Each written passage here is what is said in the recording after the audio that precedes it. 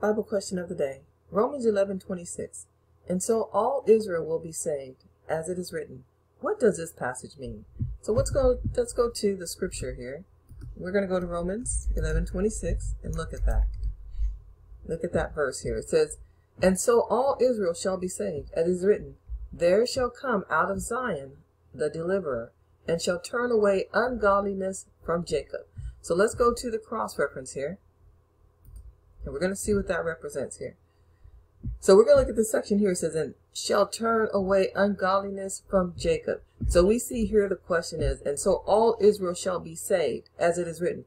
So what is happening here is the deliverer is going to turn away ungodliness from Jacob. So we're going to go to the cross reference to that section here. And we're going to read the references to that section of the verse. Matthew 11:21, Acts 3:26, and Titus 2:14. It says, and she shall bring forth a son, and shall call his name Jesus, for he shall save his people from their sins. And then we see Acts 3:26. Unto you first, God, having raised up his son Jesus, sent him to bless you, in turning away every one of you from his iniquities. Now we're going to look at Titus 2:14. Who gave himself for us, that he might redeem us from all iniquity, and purify unto himself a peculiar people, zealous of good works.